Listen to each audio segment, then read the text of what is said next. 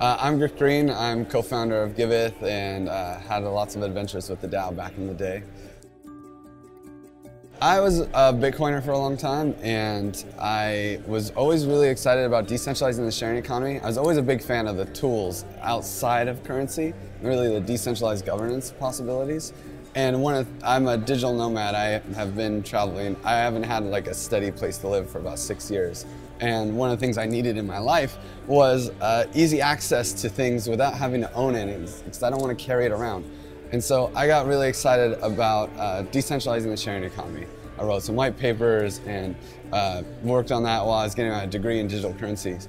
And I heard about this company called Slockit, and they were doing something I really wanted to be a part of. So I kind of just sent them an email every couple weeks until they finally let me be a part of it. It's like, I will work for free, just let me in. And so that got me started in Ethereum, which I didn't really follow at the time because there was a lot of people talking it down like it was vaporware or something. And then when I started working on it and got into the community and started just hanging out on the subreddit, everyone was so nice. I didn't even know I was in crypto anymore. It felt like a different world. And so since then I just got kind of obsessed with it, and now after the DAO hack and all of that, I got really deep into the network, and now I feel like I'm a decent part of the community. Ethereum has all the tools you need to actually decentralize all the things. That's the biggest piece. It's hard to say anything besides the community, because to me that is the most important. All the devs and the culture that's here is just, I feel like it has the best opportunities to actually push the world forward in a positive direction. That's not so focused. People in the Ethereum community are more focused on the technology than just trying to make a lot of money. And that's what excites me.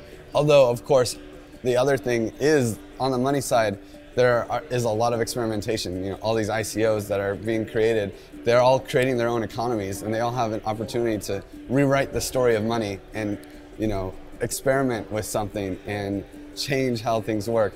And that most of that action is here in Ethereum. So I want to be here too.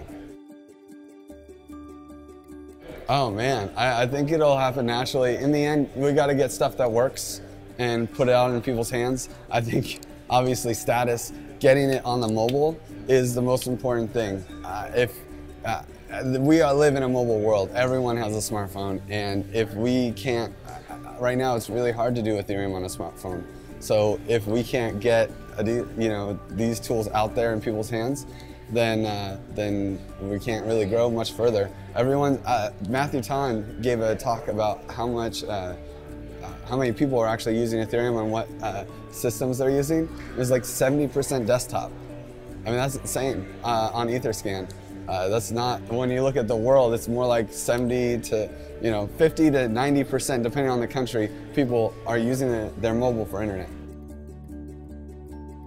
Well, Giveth is kind of the happy ending of the DAO to me. It's taking the same idea of putting a bunch of money in one spot for a cause, but making it a non-profit cause. So Giveth is kind of like a simple, it has in the middle a simple GoFundMe layer, which is just like Kickstarter and all these things, where you're kind of a marketplace where you're trying to match people who have money and a desire to change the world to people who have the time and the plan to make that change a reality.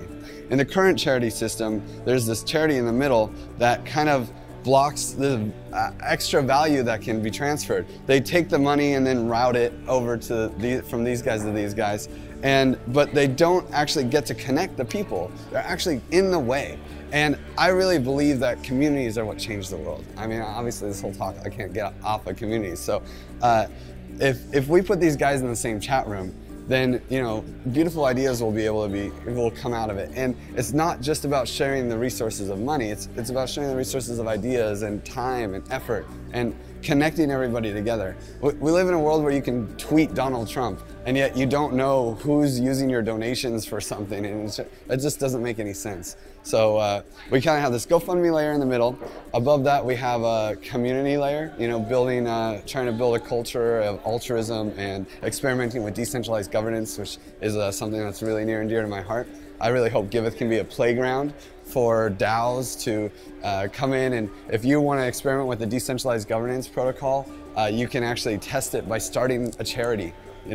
Take your UI, take your smart contracts, and then say, hey, we want to do the most good for homelessness, and beta test it, airdrop some money to all your supporters, and then let them have control over the donations and see how it works out.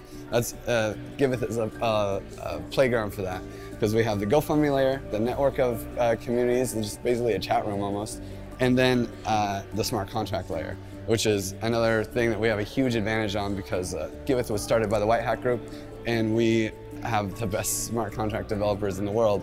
And one of the big reasons for that is we're not trying to make money.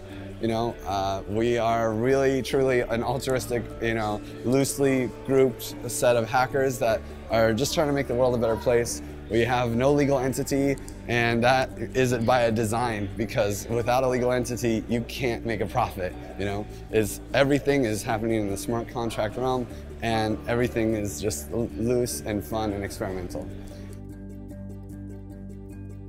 Yes, actually, we have a POC dApp on mainnet. It's been on mainnet since November, October.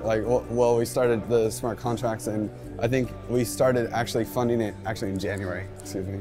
And we ran a Burning Man camp where everyone paid their dues in Ether, and then all the money that was collected for it to actually leave the smart contracts, we had to show receipts for what was paid out, and then we're still waiting on the receipts. Burners aren't the most diligent at getting some things done. So, but when we get this last receipt for our electric bill, everyone will get a refund for the Ether that wasn't spent.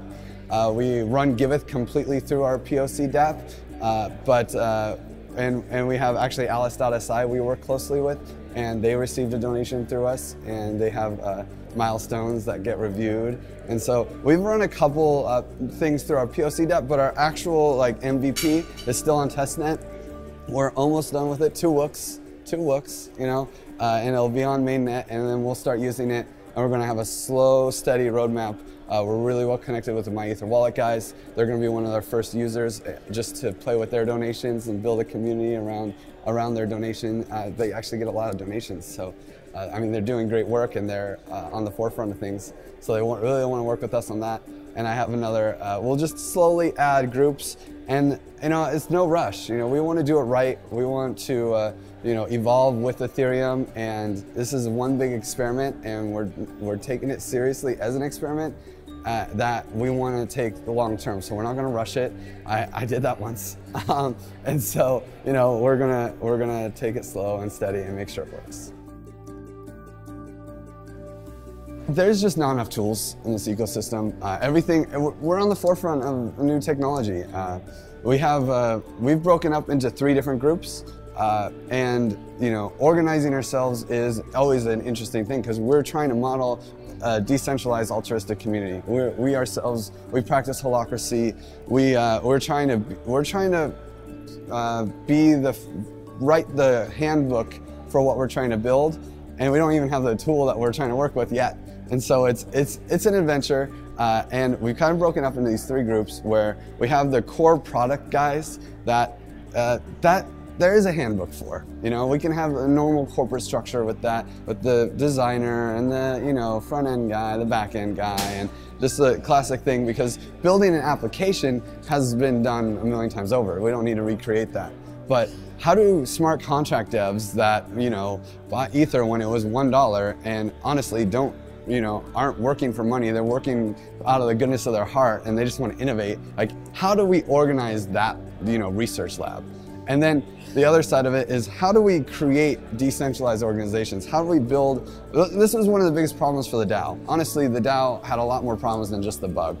And it was because we rushed it, and no one really knew their roles. And if you're going to build a system for people, you have to define the handbook. You have to define, what does the curator do? What does the DAO token holder do? What does a contractor do?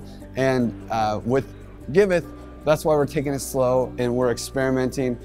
with our own donations, everything is transparent, and we've changed the structure of how we pay ourselves like 5 times. And it will probably change it another 5 times before the end of the year because we're just iterating and it gets better and better and better and more effective.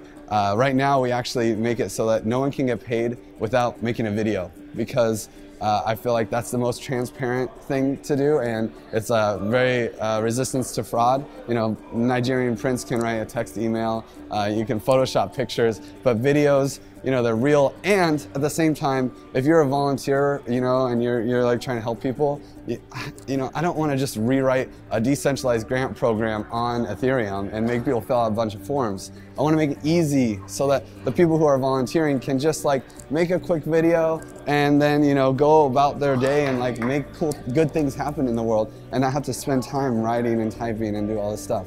You know, we're innovating in this space, and I really think that we have a really good chance to make some huge changes in this world and just rewrite the future of giving, you know, rebuild the future of giving.